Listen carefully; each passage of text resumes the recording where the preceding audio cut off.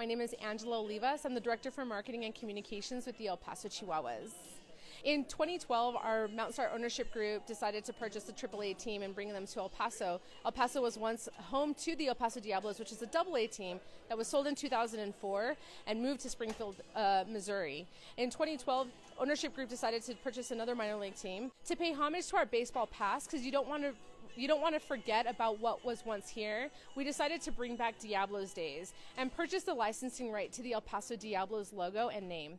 And now, every Wednesday, we celebrate the El Paso Diablos, and we change our name from El Paso Chihuahuas to El Paso Diablos to commemorate and pay homage to what our baseball history is here in the city of El Paso. By bringing back chants such as "We Want to Hit," bringing back the 1983 uniforms from head to toe, and then, of course, just commemorating old times, past and present.